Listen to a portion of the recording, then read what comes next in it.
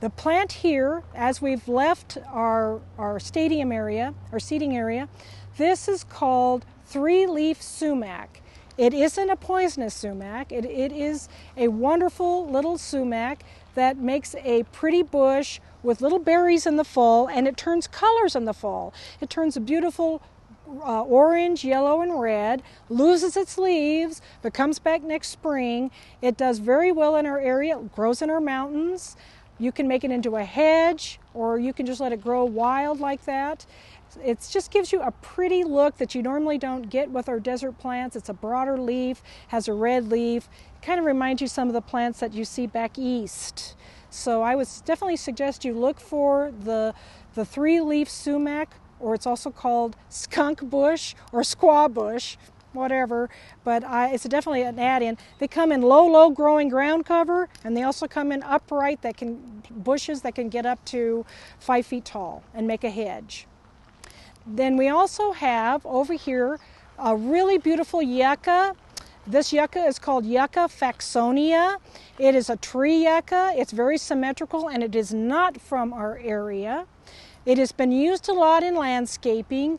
It does have very sharp spines, so watch out where you put it. Personally, I think Keystone, we might have not done a good idea putting it here when we have our parties, because you have a little too much to drink and you might run into one of these, but just keep that in mind. But it is a very statuesque plant.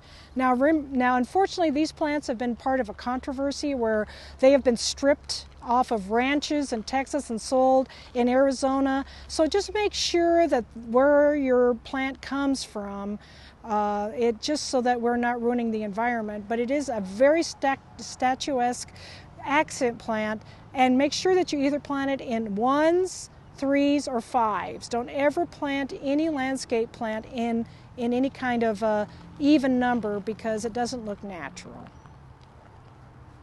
Now we're in our lawn area where we have a lot of our events, our wedding events, but on the edges we kept with the low water using elements, and the one that you see in front of you is called chaparral sage. This is a great sage. It grows very fast, gets those little round groupings of blue flowers. It has a great smell. It just smells so good.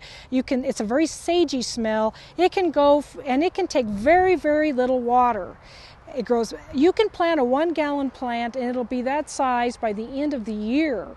It does sometimes grow way too fast. If it gets way too much water, it gets huge and then dies at the end of the year. And that is another tale we need to tell you, is that when you water native plants, they will love it, and they will take tons of water, and they will grow very big, but it shortens their life cycle. So make sure that when you're setting your irrigation timer or you're watering, make sure that you're not giving them tons of water like we are next to this grass area. Another great ground cover that is used in a lot of our landscapes here is called the Mexican evening primrose. It's a pink primrose that grows on the canal banks here along our Rio Grande. It loves water, and the more you give it, the more it'll go. But if you restrict its water, it behaves and stays in the area it's supposed to stay. It has pink flowers all summer long. It's a real pretty plant. The only thing is it can be eaten up by flea beetles, but it comes right back. And actually, it's such an aggressive plant that if you don't want it to take over your entire garden, you're glad the flea beetles ate it.